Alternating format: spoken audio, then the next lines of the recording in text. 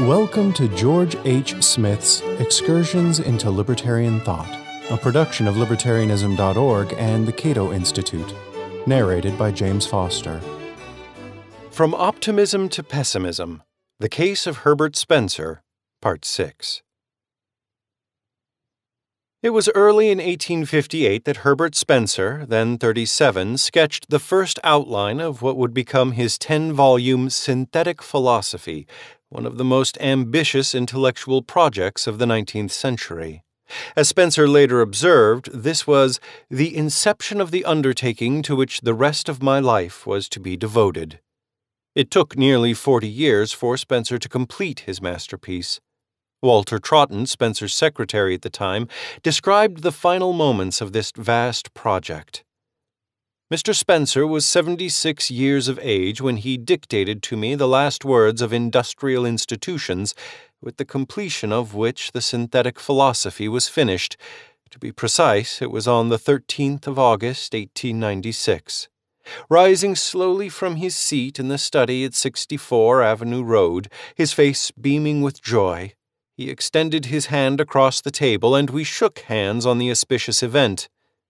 "I have finished the task I have lived for," was all he said, and then resumed his seat. The elation was only momentary, and his features quickly resumed their customary composure. Spencer completed his synthetic philosophy by adding 2 chapters to the Principles of Sociology. These chapters, the near future and conclusion, discuss the future of freedom in Europe and are therefore indispensable to understanding Spencer's later pessimism. Spencer began by noting that sociology, a general label he used to encompass all social sciences, including economics, should be able to tell us something about the future based on current trends. But Spencer was cautious about making predictions, owing to the many variables involved. Existing factors are so numerous and conflicting, and the emergence of new factors not in any way to be anticipated so probable as to make all speculations hazardous, and to make valueless all conclusions save those of the most general kind. When writing as a social scientist, Spencer was somewhat more circumspect in his pessimism than we find in his letters and popular essays. He acknowledged that the social indicators for the future of freedom were mixed. The baser instincts which dominated during the long ages of savage warfare are being invigorated by revived militancy, while the many beneficent activities distinguishing our age imply a fostering of the higher sentiments. There is a moral struggle of which the average effect cannot be estimated. Despite this difficulty, Spencer argued that we can use the principle of self-ownership to ascertain whether a society is progressing toward greater freedom or regressing into greater statism. To be rightly drawn, our conclusions about impending social changes must be guided by observing whether the movement is towards ownership of each man by others or towards ownership of each man by himself and towards the corresponding emotions and thoughts. Practically, it matters little what is the character of the ownership by others. Whether it is ownership by a monarch, by an oligarchy, by a democratic majority, or by a communistic organization. The question for each is how far he is prevented from using his faculties for his own advantage and compelled to use them for others' advantage, not what is the power which compels him or prevents him. Using self-ownership as a gauge, Spencer analyzed the political condition of 3 countries during the late 19th century: Germany, France, and England. His treatments are fascinating examples of how a founding father of sociology used the moral standard of self-ownership in his work, and how he applied his abstract principles to some concrete particulars of his own day. Germany had a long tradition of militarism, according to Spencer, and this militarism inevitably generated a great deal of governmental control over the personal, social, and economic activities of the German people. From old-age pensions to compulsory trade unions, these and many other regulations alike of employers and employed make them insofar creatures of the state, not having the unrestrained use of their own faculties. Before proceeding, I need to clarify a point about Spencer's use of the terms militant and industrial as tags for polar types of social organization. Spencer's use of industrial to describe the social form dominated by voluntary cooperation was an unfortunate label in some ways because it misled later commentators. According to some of his critics, Spencer failed to appreciate how highly industrialized societies could be organized along militant lines, that is, how industrial societies could be coercively regimented and dominated by government.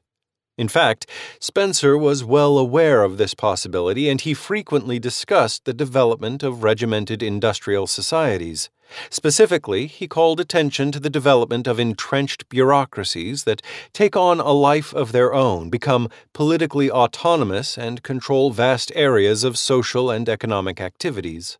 Although Spencer generally referred to such societies as socialistic or communistic, some of his portrayals come eerily close to describing what would later be called fascism.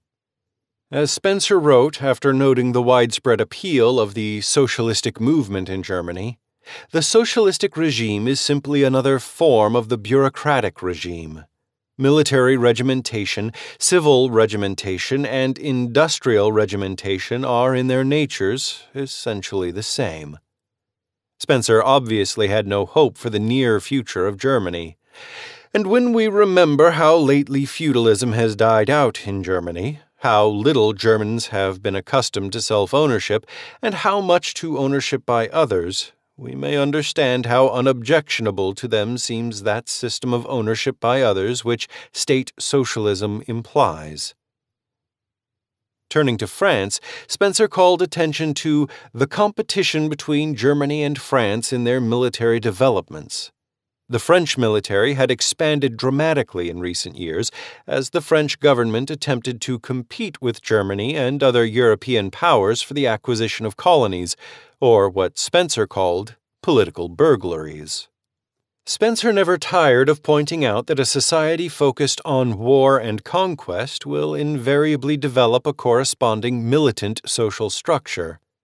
As more national resources are demanded for military adventures, citizens will suffer heavy taxes and find that their personal lives are increasingly regimented by a bureaucratic state. Consider this remark about the French military.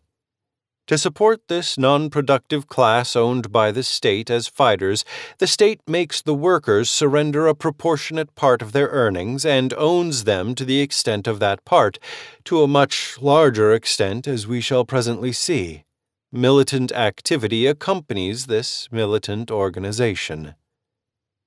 Like Alexis de Tocqueville before him, Spencer understood that France had been trending toward political centralization for centuries during the Ancien Régime, that the French Revolution accelerated this trend, and that the process continued apace after the defeat of Napoleon in 1815. The results were a bureaucratic regime, a rage for uniformity, enforced by a system of state education, and a society which values equality much more than liberty, in which people do not object to coercion provided all are equally coerced. By English standards, French taxes were excessive.